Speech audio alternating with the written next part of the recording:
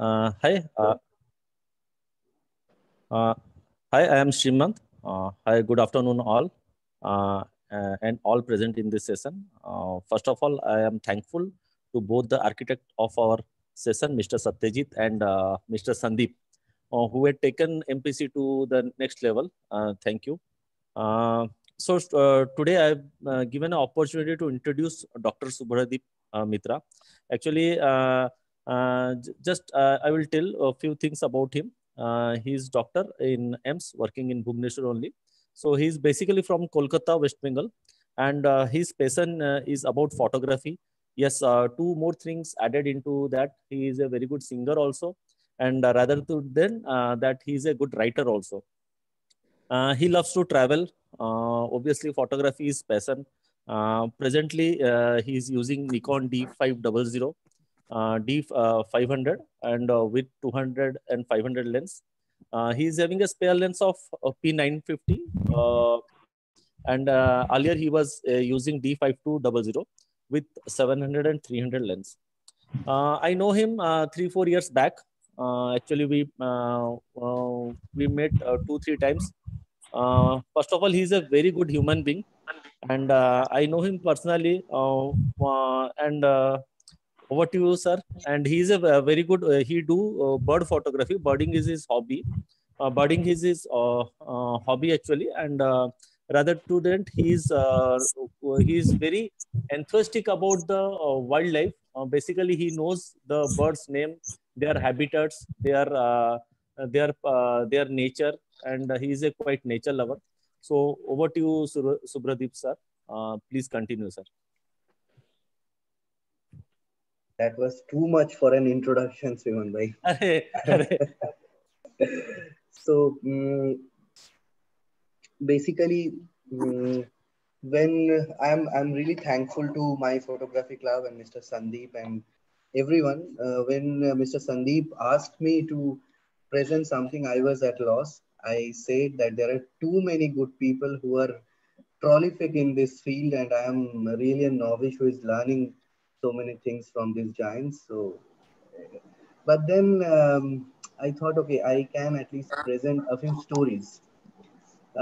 I think there had been many classes which are ongoing as well in this forum. Tomorrow, Dr. Santosh will also present about editing and everything. So I would rather not go into the editing, photography, etc. But I will rather share my experience over maybe past 10 years, which for which I'm doing birding approximately. I was a binocular birder, frankly. And then I had a very simple Olympus photography, digital photograph, camera. But then I changed over to Nikon in I think year 2014. Since then I'm using Nikon, and from 2018 I'm using the current set. So let me share my screen. I have a PPT to share.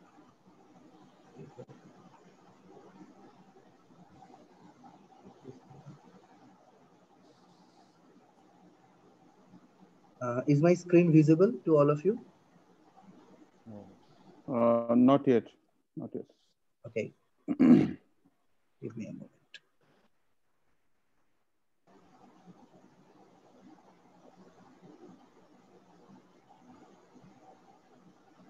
Is it visible now?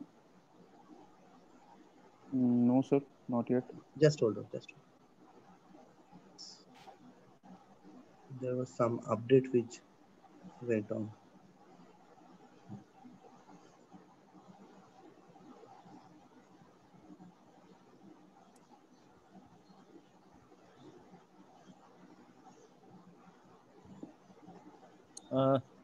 दादा थोड़ा share screen कीजिए ना, मतलब share screen नहीं हो रहा है क्या sir?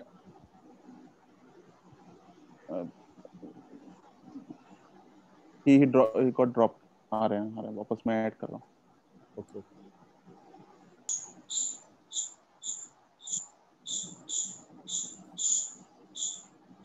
My whole screen is being visible? Yes, or yes, only yes. part of it? No, the whole screen is visible. Okay. Full screen means the presentation only, the The slide. whole, yeah. I mean, there is no tag anywhere. No, No. no, no Okay, tag. okay, Only the full screen of the slide. okay, okay. That's right. Thank you. Right. Thank you. So I have given a title of the Gospels of a Griot. Let me first tell you who is a Griot.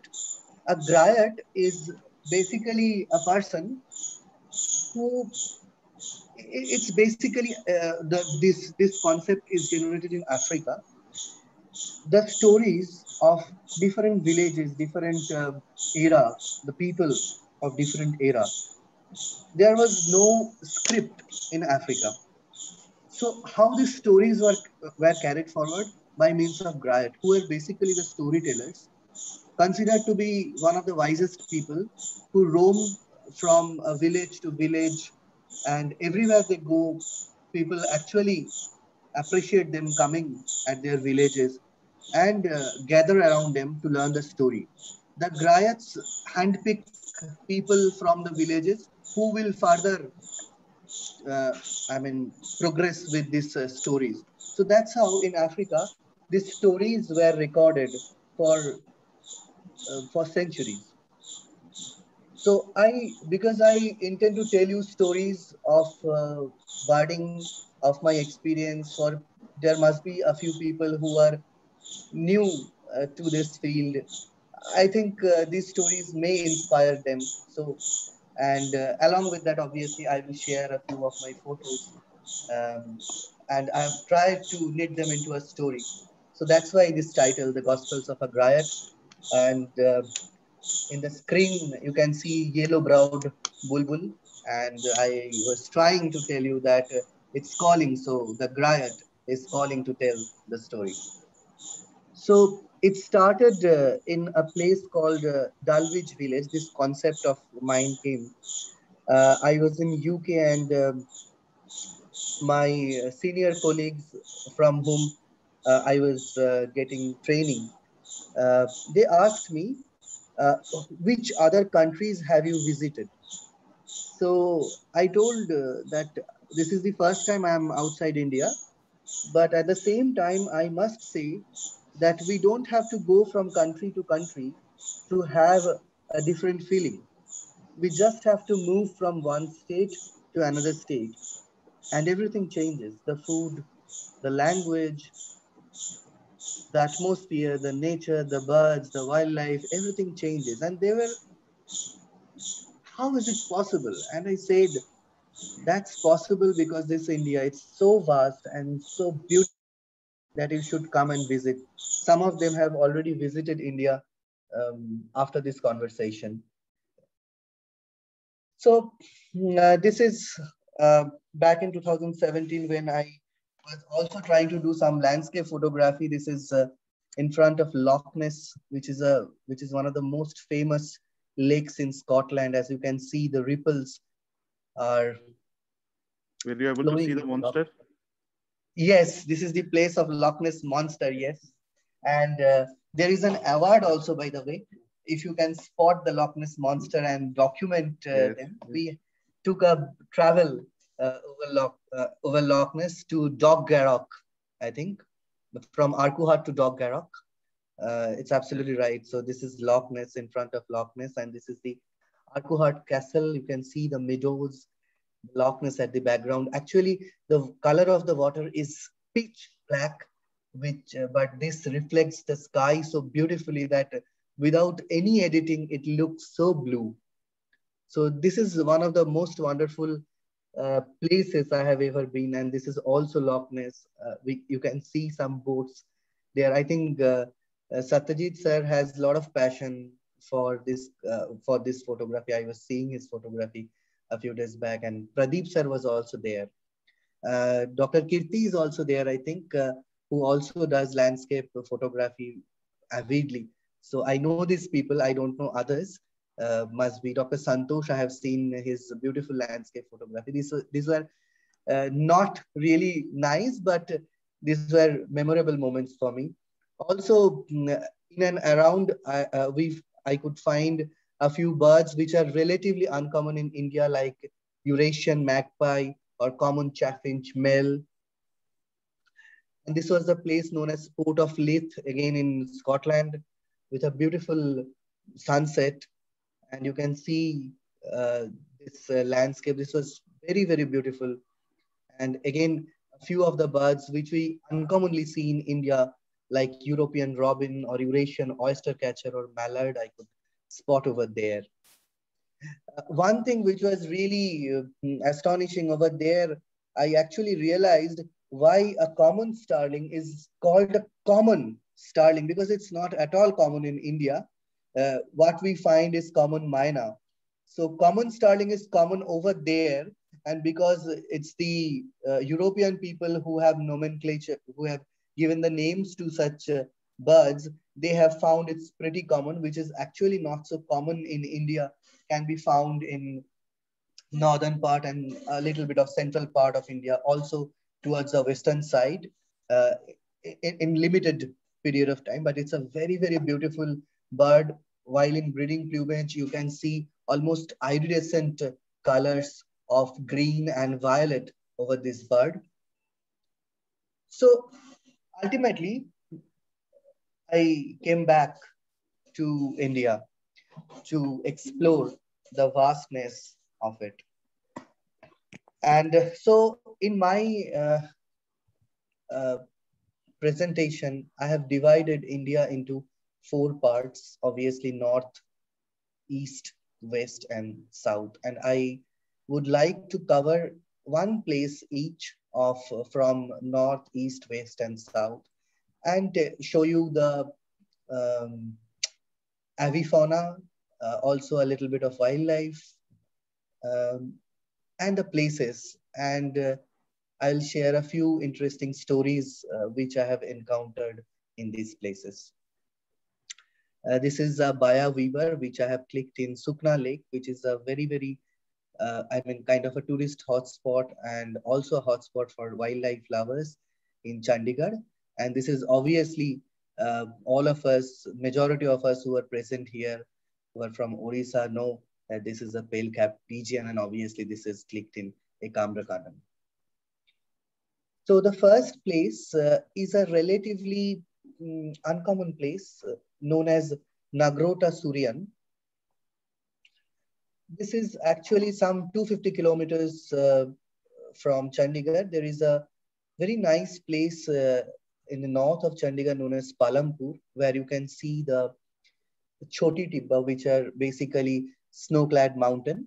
And this is close to Kangra Valley. And as you can see in this map, that there is a water body close to this place, which is basically the backwater of Bias, and this is known as Pong Dam. So a part of Pong Dam you can visit in this nice place. It's a picturesque place and a very small town. There is only one forest guest house where we stayed. That is probably that time back in 2016, 17. That was the only accommodation that was available in Nagrota Suryan. And as you can see, this was en route Nagrota Suryan. It's basically the Kangra Fort. So just to give you a brief idea about how this place was, this is Bias. And you can see this was a kind of a foggy morning. It was winter. And you can see that the train is moving over the Bias. And this place is Nagrota Suryan, where we actually went. I will show you the photograph. This is in front of us. So this is the backwater of Bias, and this place is known as Bathu Ki Lahari. This during monsoon, these temples remain submerged inside the Pong Dam, the backwaters. And this, because this is winter, you can see them. This is a temple. And when you look at the backside, you can see these meadows and with snow-clad mountain at the backside. So the vastness of these meadows and the mountain and the backwaters, that was really stunning in Nagrota Suryan. This is not a very known place, but I really liked it for its vastness. And of course, you can see a lot of migratory birds. They flock together in Agrota Suryan. Every year, you can see a flock of bar-headed goose, pintails, I can see loads of them. And they actually gather around in huge numbers. When we went in January, they were probably in some 10, 15 thousands, and this was taken in 7300 millimeter camera, and you can easily appreciate the closeness of this bar-headed goose with me, because this is almost an uncropped image. And you could see a lot of gulls also congregating there, including Palas's gull, etc. Also, I really liked taking the photo of this white-throated fantail. For people who do not know what a fantail does, from the name itself, it fans its tails. So whenever they dance with a beautiful song, and they move from one twig to another twig, and fans its tail in a very funny way. They're very restless birds, so I really liked clicking the photograph of this white-throated fantail. But what mostly enthralled me was clicking the photograph of these two birds. That was at that point of time, back in 2016, it was my lifer. Uh, Although you can see the photo is noisy and clumsy, but I really like the bouquet of this gray-headed canary flycatcher, which is a beautiful bird. Whenever it flies, the canary yellow color is visible. And I mean, otherwise, because of its olive green back, it kind of camouflages with the background. But whenever it flies, its belly is exposed, and the bright canary yellow color is exposed, and it looks like a yellow fleck running, I mean, flying from here to there, which is a beautiful scene. And this is obviously a yellow-bellied fairy fantail. This was my life at that point of time. Again, a very, very pretty and tiny wood bird. So uh, from north to coming to east, also because by that time I already changed over to Bhubaneswar. So in this, I will share a few of the birds which I have clicked in and around Bhubaneswar. So this is again pale-capped pigeon, and we will now travel towards east. For east, I have chosen a place which is known to a lot of bird watchers. It's very famous actually, known as Lat Panchar. And one of the attractions in Lat Panchar is a very shy bird known as red-headed trogon. I was lucky to photograph this bird. It's a male in breeding plumage. It was in the month of April. So they were running here and there in search of mate and responded to calls also. But they're very, very shy. I could click only 2 photos of this before it flew away again. And this was the trip where I went with my wife. After our marriage, you can see North Bengal. My wife stayed in North Bengal for 7 long years, like I stayed in Chandigarh. So North Bengal is a place which you must visit. People who do birding or wildlife, people who do landscape.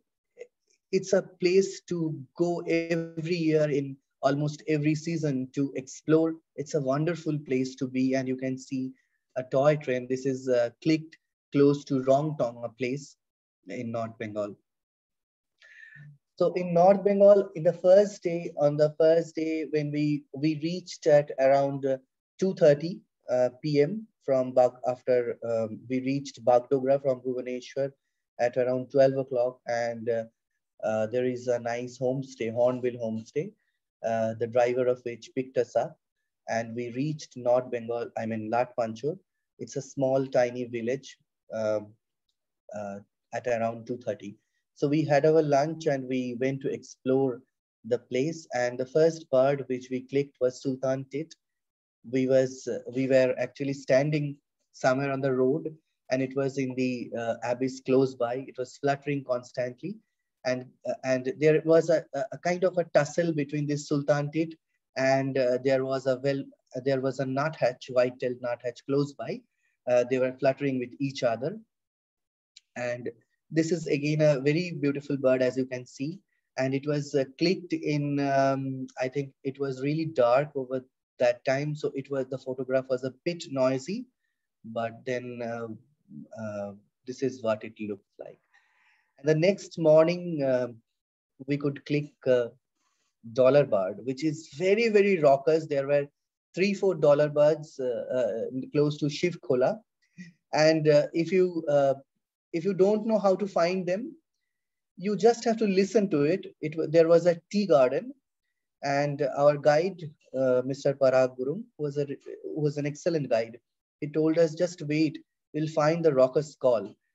And we found that 3 or 4 dollar birds, they kind of played with each other from the sky, and the call was something like that, very raucous. For a beautiful bird like this, it was really, really raucous.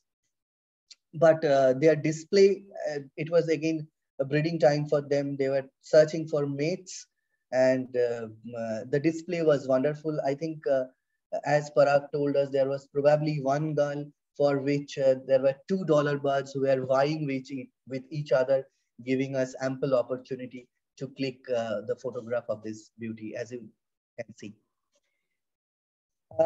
This is the trip where one of my, dream shot was possible. This is the helmet bird, as you can see, the beautiful helmet over it. And this is the first time I actually realized that the topmost part, the crown of the helmet, is actually has a beautiful bluish tinge. And this, by the way, this fluttering thing, which I don't know how it contains an egg, this is, by the way, the nest of this beautiful bird. Again, this is a raucous bird. This comes with a lot of noise, very restless, and constantly flutters the blue tail up and down. And this is a wonderful display of this bird, which we could click over there. But the best part of the trip was, of course, the rufous-necked hornbill. This endangered species is mostly photographed in this particular village, has a kind of very limited area of distribution. Currently, they are really, really endangered.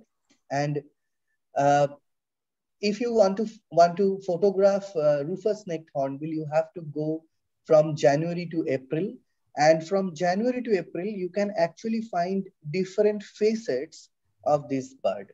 Now, this is a male bird, and you cannot see adult female bird during April, because usually by end of February or March, actually, the female usually goes inside the nest and for laying eggs, and it is the male partner or the father who takes care of the whole family. So let me tell you how this happened. I wanted to share this experience of mine, because this is the time when our guide told us you have to wait. So we were on for searching this bird at around 6:30 a.m. We are sitting over a very narrow cliff, and he showed us a spot where it should come. But he repeatedly told us, don't take away your eyes from the tree, because once you miss it, it is gone, and it will not come back in another 1 hour or something. And he actually had to cast his vote. So he said, I will go and cast my vote and come back. So we were waiting for nearly 2 hours. By the time our guide also cast his vote and came back, and everything happened, but it was not coming. So by the time he was explaining what it has gone to, so it has gone to search for food to feed the young ones as well as his wife. He's a very, very responsible father and a very, very responsible husband. So then I realized why. When it came, it has a huge wingspan. And there is a sound of swoop. And that's the exact sound. It actually gives you the feeling of a sail or a big boat coming through. And it landed just close to this tree. It picked up a lot of fruits from the tree, chewed it inside its large bill, and gradually start knocking over his nest. And we were waiting passionately and we were clicking photographs. And as you can see, the beak of the wife has come out of this nest, which is kind of half closed by mud and everything. And it started regurgitating all the chewed fruits into the beak of its wife, and it gradually started taking away all the fruits. So that was one of the wonderful moments that we have experienced on that day. And if you go to Lat Panchar in January or February, as well as in March, you will find that how uh, the, the, the male kind of coax and cajole the female, their mating display, their courtship, that was also wonderful to watch. मतलब बहुत लोग meeting कर रहे हैं, humans बैठे हैं. Sorry, I yeah, can you please a bit louder? Sorry. मतलब dogs में हमारे तरफ. No, not तुम्हारा volume ऑफ है. Sorry. Should I move on? Sorry, anybody was asking something? Huh. Sir, please go on, sir. Okay. So as you can see, we have covered north and east for the time being. This is the photograph of a very elusive bird, which we have clicked in Mangala Jodi. I think this session only, cinnamon bittern. It gave us very few time, raised its head. And trust me, if you don't know it's there, you don't know. You will miss it. It's very, very shy.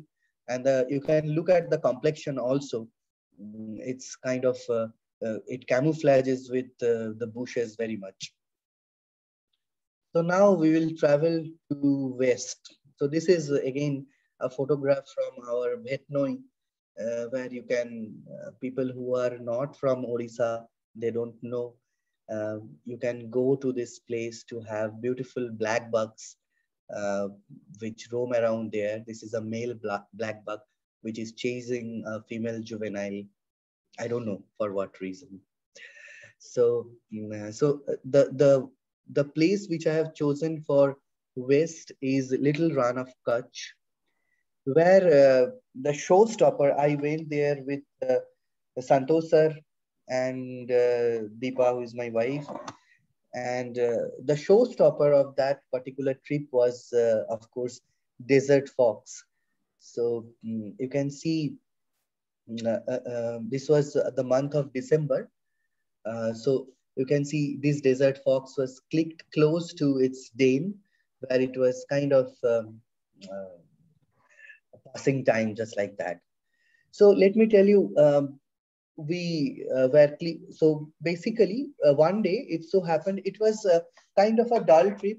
We were searching for a long time. We were not finding a lot of species, and it was not much of a successful trip. But one day we found a steppe eagle over a place. I mean, in Little Run of Kutch, if you know the terrain, it's basically barren. It's basically salty, and there are occasional drainage system which passes over this barren land, where people actually people actually try to harvest salt. So this particular steppe eagle was standing over such one water, such kind of drain area, drinking water. So we spotted it and we got down. We kind of, all of us kind of lied down to click the photograph of the steppe. But the steppe got somehow irritated. We are not very close also. We are kind of far away, but when we tried to approach it, the steppe flew away and went ahead to a little distant from us. So we again tried to approach it, as you know, for a better photograph, and it again got disturbed a little and flew away another bit of distance. And then we found that it is quite out of range for our camera. And we found, okay, let us not disturb it more. And so we kind of, all of us actually thought, okay, we'll sit in the Jeep and we'll move on. At that point of time, uh, I thought, okay, I will try to click a photograph of the steppe flight because it was going to fly. You know, if you know the bird behavior, you can predict that it's going to fly. So I thought, okay, I'll click a few shots of the flight. And then I realized there is something which the steppe is actually looking at. And that something turned out to be a desert fox. So I immediately started clicking uh, the moment between this desert fox and the steppe. We were a little distant, so you can see a little bit of a loss of details in this photograph. But the next moment was really nice for us. The steppe and the desert fox tried to attack each other. The steppe tried to kind of looked fearsome with such huge wingspan, and the desert fox jumped in air with all its jaws and paws. And then suddenly, when I expected them to fight the duel, they kind of dispersed. And we thought, okay, let us follow this desert fox and click a few more photographs of this desert fox in its original terrain. So we came back into the jeep, and then we found that the desert fox is running, and it's running very, very hard. So we kind of parallelly ran into our jeeps for a while with the desert fox and found that the black drongo, which we all know is a fearless bird, we all see the black drongo chasing this bird and that bird and even predators around. I, for the first time, noticed that the black drongo, actually there were three, they were chasing away the desert fox. And you can see the desert fox was kind of running with his life. And then I realized how black drongo can irritate even a steppe eagle. This photograph, as you can see, is such a tiny bird being fearless, constantly irritated such a large bird, a steppe eagle. And so both the steppe and the desert fox flew away from us because of the black drongo, giving us a few opportunity to click their photos. And so this is me who stood astonished after this event.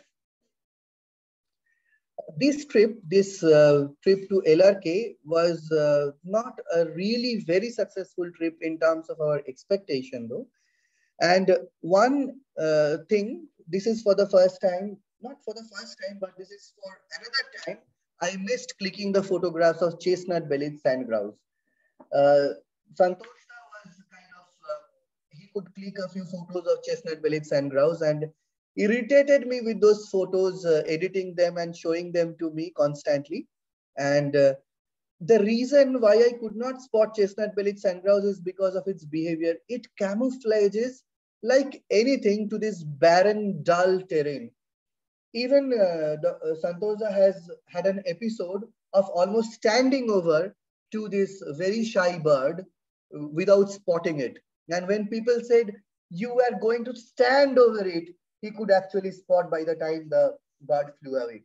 So I had to go back to LRK once again after 4 months for two reasons. One is clicking the photograph of this beauty, which this time did not evade me.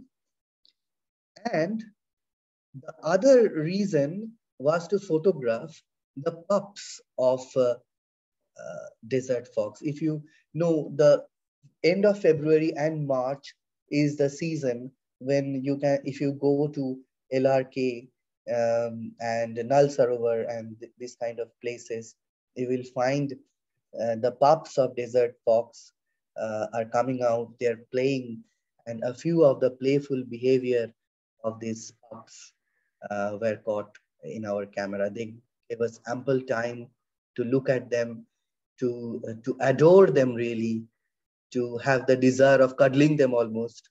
And you can see this is a huge mother moment for all of us, giving us ample pleasure to photograph this moment.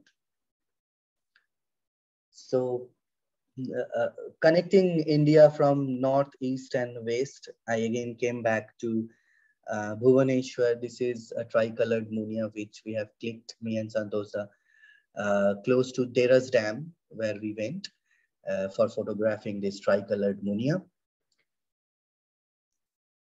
And this is a scaly-breasted munia which I have clicked close to our AIIMS Bhubaneswar campus. You know that monsoon is the season where you can click this beauty. This is their breeding time. They start nesting, etc. In fact, I knew, even Santosa knew the places of nests that this scaly-breasted munia has made inside our AIIMS campus. And I think 2-3 months back, when the gardeners were doing some trimming in some of the trees, one of the nests, which is an abundant nest, fell down, and I have in my room that nest kept decorated, because I really like to study the inside of the nest, the dots and everything. So the place which I have chosen for the south is a place known as Thattekar. It is in Kerala and is approximately 2 hours journey from Kochi. So this was a trip for which I'm really grateful to Santosa, because he has kind of planned it suddenly. It happened all on a sudden, and we went there. And the major attractions we could click, although part of the trip was washed away in rain. That's the luck of both me and Santoshta. When we club around, there is inevitable rain, except for our last trip to Tal Chapar. So this was a peekaboo moment for us in Munnar, where the elusive orange and black and orange flycatcher came out of its hideout and just looked at us for a while and went away flying. The Malabar trogon, which is again a beautiful male Malabar trogon. This was a wonderful catch. The plumage is really bright, and if you can look close to them, you can find a deep cobalt blue colored marking around its eyes, which is very, very beautiful, like Neel Kajal type of stuff. And then, of course, in Thattekar, we could click a lot of photographs. This is a twist moment for us when the lesser golden back kind of twisted its head in a very odd and eerie way, almost like an Eurasian wryneck. And if you can closely look, you can see that it has actually protruded its tongue through the beaks to have the ants or insects.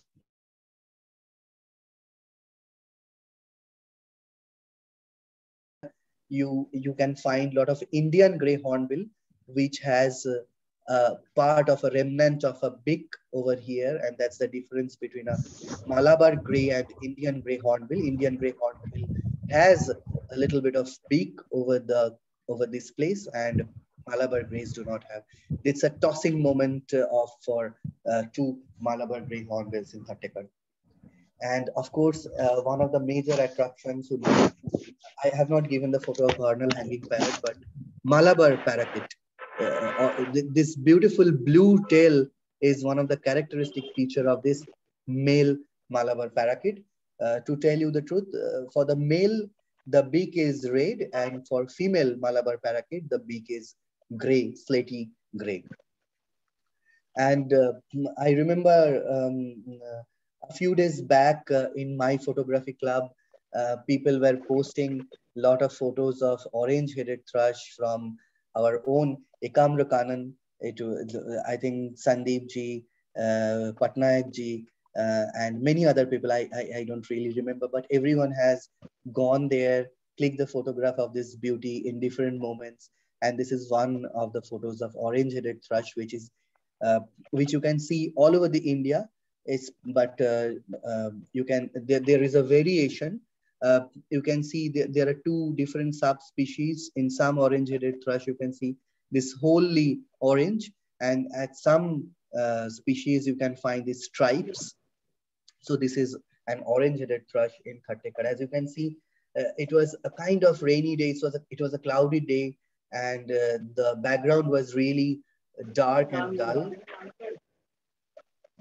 But with dull and background, when such beautiful birds like blue-throated blue flycatcher or white-bellied blue flycatcher comes, your day turns different. These two Jigwe, photos were. Huh, sorry. There was some background noise, so I muted one of the participants. No Okay, problem. okay. Should I carry on? Yeah. Please. Okay. And in Khattekar, you can also click the photographs of many owls. This we spotted during daytime, a brown wood owl, which was kind of in its sleeping mode. Remember that owl, when it winks, which means that it is opening only one of its eye, it's not really awake, it's also sleeping. So winking is considered to be part of its sleeping. And this is at the night time, a mottled wood owl came with us. We actually had, this was a torch light,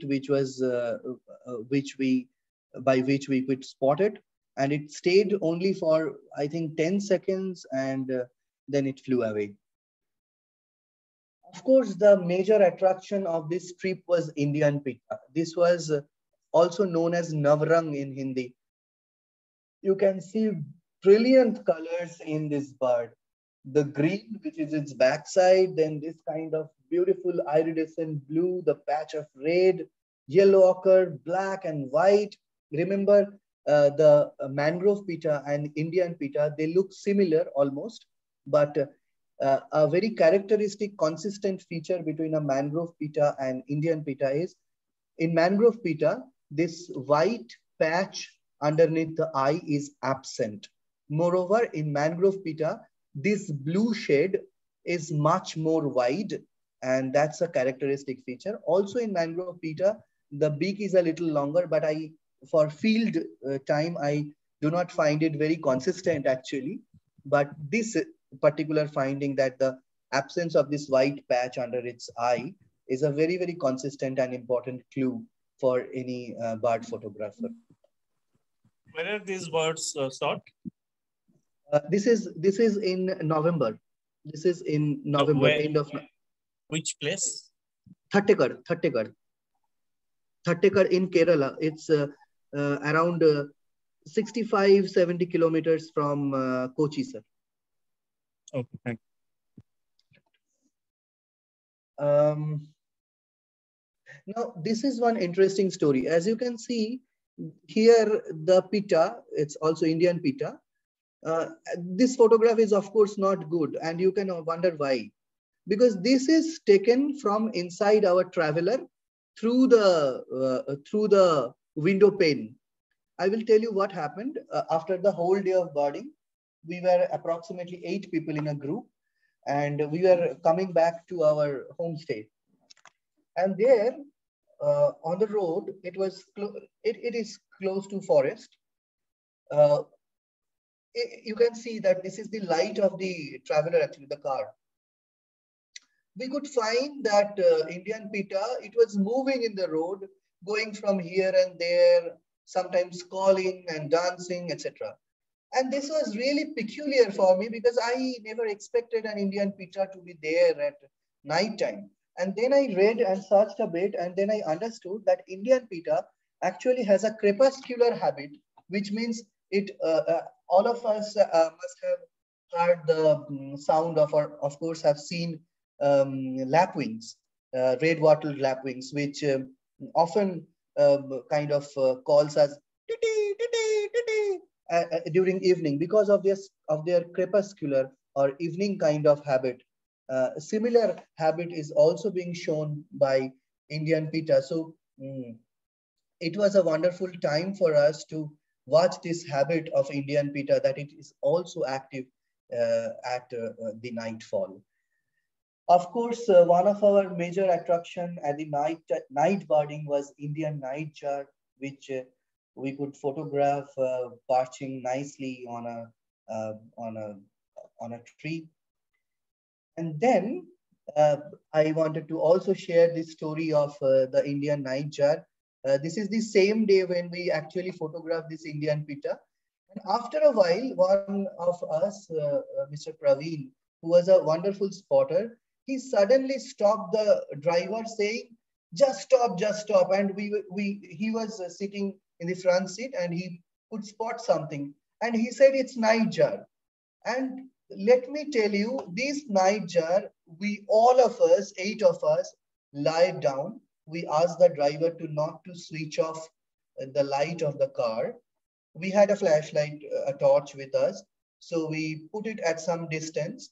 We all lied down and photographed it. This was photographed at 1 by 60 seconds. We actually kept the camera over the ground and reduced the shutter speed to 1 by 60 with f5.6 aperture, and still the ISO was approximately 4000 in this particular photograph. Also, we tried clicking the photograph of Indian nightjar in the car light. The ISO obviously increased a little bit, so we decreased the shutter speed to approximately, this was clicked at 1 by 25 shutter speed with an ISO of 4000 and an aperture of 5.6. So this was a wonderful time, and actually we realized that the nightjar did not fly away at all. So we actually have to ask the driver to cross it from a roundabout way, but it still sat there, perched there silently, giving us ample opportunity to photograph it. So this is the simple presentation that I have made, sharing the vastness and the beauty of India from different domains. This photograph is obviously taken in our own Mangala Jodi, which is one of the wonderful spots. This was a Monday morning, uh, uh, I think in 2020, January, and where I can find the duel between a gray heron and a black-headed ibis over a snake kill. And the next shot gives you the reality of this fight. And so I came back to Odisha once again with a lot of peace and a lot of songs in my mind. Thank you.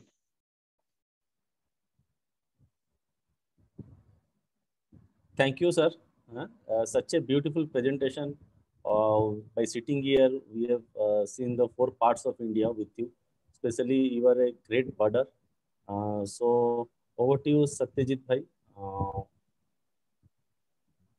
No, it's like a awesome journey, really, and definitely like kind of presented really well. Even the story was like really kind of explained in a way that it attracts all of us. And really kind of a lot of rare birds, particularly like just to name like Rufus, hornbill, so a lot of rare birds, and I'm really happy to be part of this session today. I am just like requesting others to say we have been talking. Maybe others can also ask something they want in one.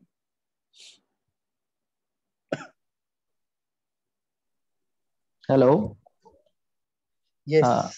Yeah, I'm Dr. Santosh, Suvradeep's friend. So And partner I in just crime. I just wanted to tell about Suvradeep. Like actually, he's a wonderful storyteller. Like from out of nothing, he can tell you a beautiful story.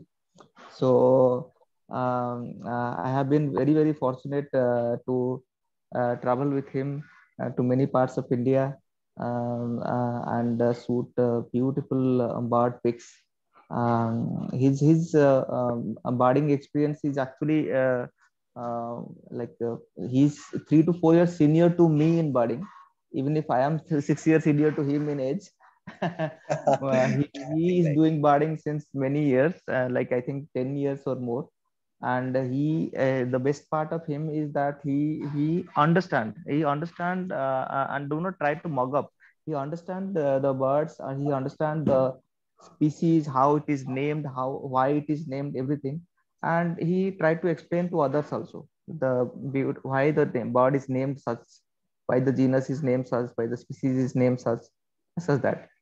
And he's a very good learner actually. When he I met him, he was novice at photographing. He was novice at photographing.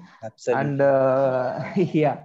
And I have inspired him to take up photography, because I knew that he is a very good birder. He had some good images with his 7300. So I have inspired him to take up photography as a like to express his knowledge.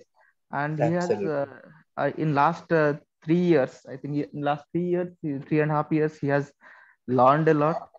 He has learned editing photography like very fast, and he has picked up very fast and has done justice to many images.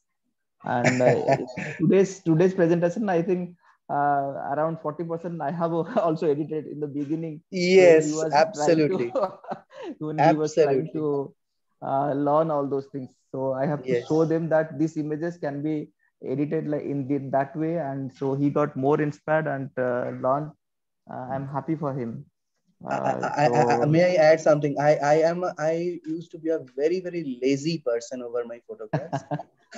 I didn't do anything. I used to come back satisfied and fulfilled, and sat over the photographs. And he constantly pushed me, give me your photographs. I'll edit. Give me your photographs. And he, while doing it, being, I know, you cannot let other person do your own job and just roam around. I also did that, but he, being an elder brother, also put me sit by his side and kind of explained me, see how I am doing.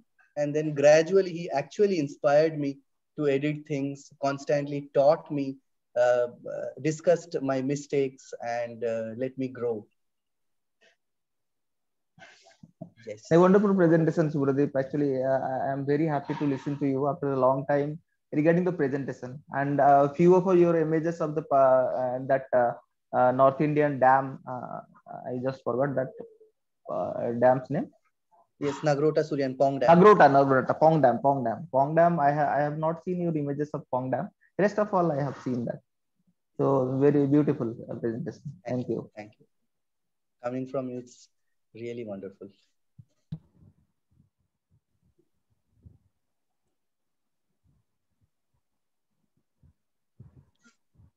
Anyone else?